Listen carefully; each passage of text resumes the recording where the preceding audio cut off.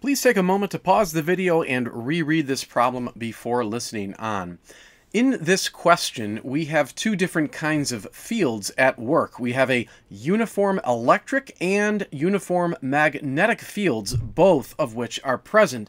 And because we have two kinds of fields and a charged particle moving through them, then this charged particle is going to experience two different kinds of forces. It's going to experience a magnetic force as defined by this equation, as well as an electric force given by this equation.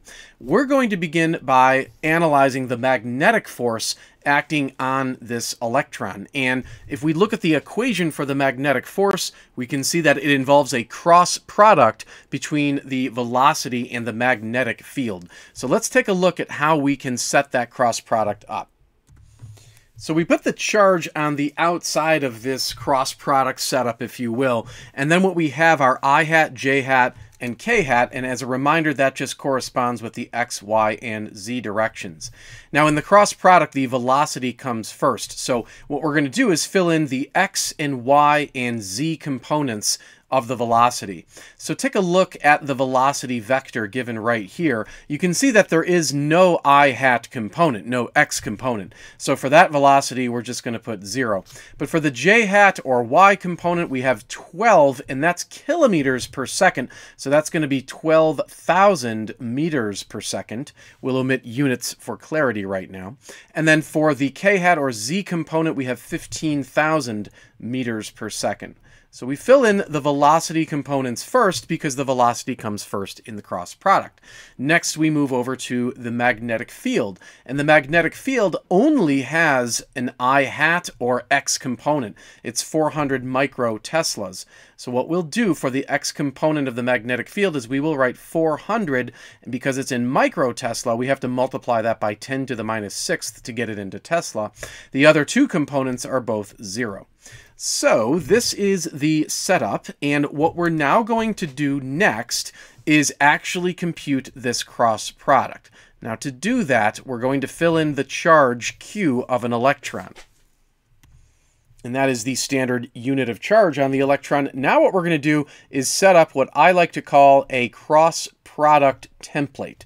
So for a cross product template, we're going to leave a little space here for our I hat or x direction, then we put a minus sign, then we need another space for j hat, and then a plus sign, and then a final space for k hat, or the z component. I think this might have come off the screen a little bit, so let me slide it over.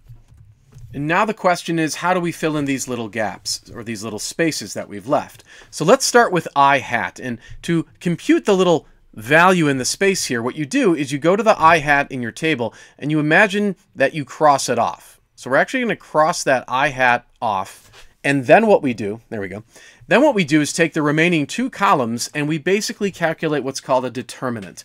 A determinant is just a cross multiplication procedure, essentially. So what you do is you cross multiply this way, so 12,000 times 0, that's 0, and then you cross multiply the other way, 15,000 times 0, which is also 0, and then you subtract those two outcomes. Now, of course, 0 minus 0 is 0, so we can see that there's not going to be any magnetic force component in the x direction. So now we go back and clean things up, and then we want to fill in the j hat.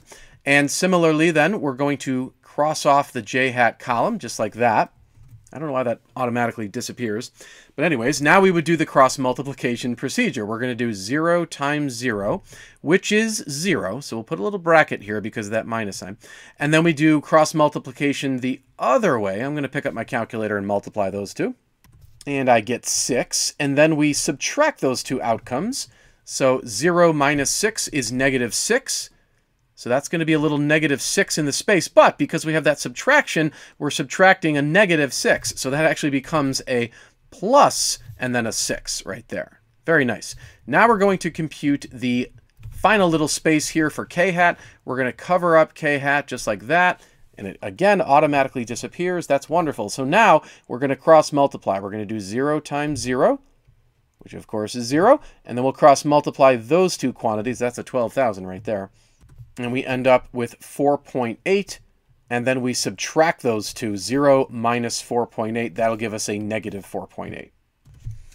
Okay, now don't forget that you still have this charge Q on the outside. We would have to distribute that.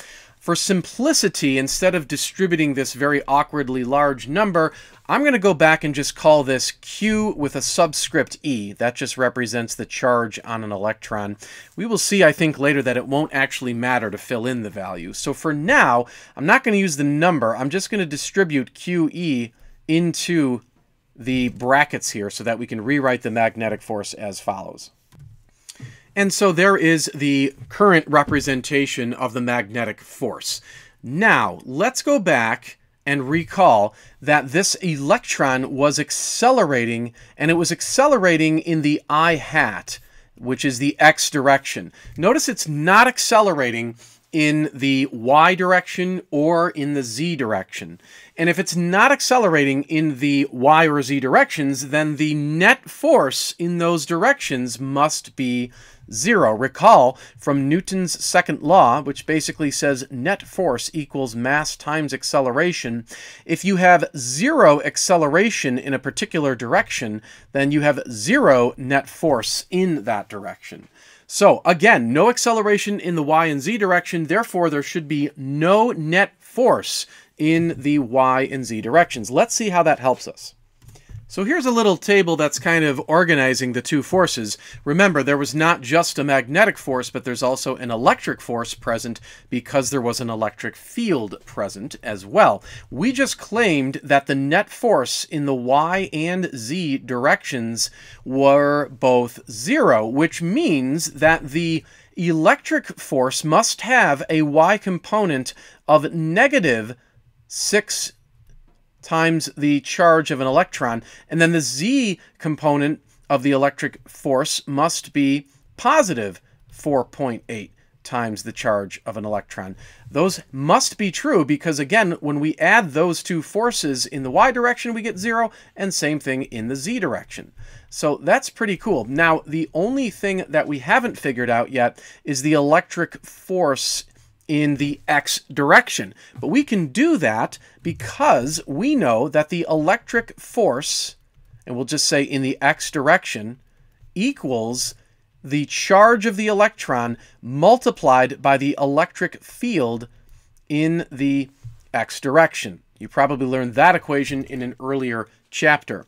Now, in addition, in the x direction, we could set that equal to the mass of the electron multiplied by the acceleration in the x direction. So this is another expression of Newton's second law, where we have the F net equaling the ma.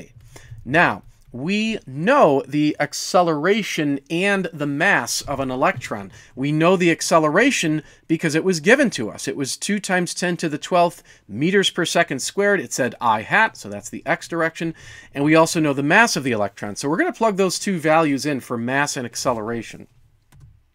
And then what we're going to do is solve for the electric field in the x direction. We can divide both sides by the charge of the electron, so we cancel it out on the left-hand side. We'll then fill in the numerical value for the charge of an electron, and then we're going to have the electric field in the x direction. Notice the charge is negative because it is an electron, and the electric field in the x direction turns out to be negative 11.4, and the standard unit here is newtons per coulomb. Now, this is great. This is part of our answer, but we still haven't figured out the electric field in the y direction or the z direction. We only currently have the electric force in those two directions. So we have a little bit more work ahead of ourselves, but it's not too bad. We know once again that the electric force in the y direction would equal the charge of the electron multiplied by the electric field in the y direction. And then we're going to write a similar equation for the z direction right over here. Now, going to the y direction, remember the electric force in the y direction was negative 6 QE. So we would fill in negative 6 QE over here, and that equals QE times the electric field in the y direction. And here is that moment where the QEs did not need to be filled in, because if we divide both sides by QE, they actually cancel each other out. So after moving this down, we now see that the electric field in the y direction is negative 6 newtons per coulomb, we're going to do something very similar for the z direction. We're going to fill in the electric force of positive 4.8 QE. That equals QE times the electric field in the z direction.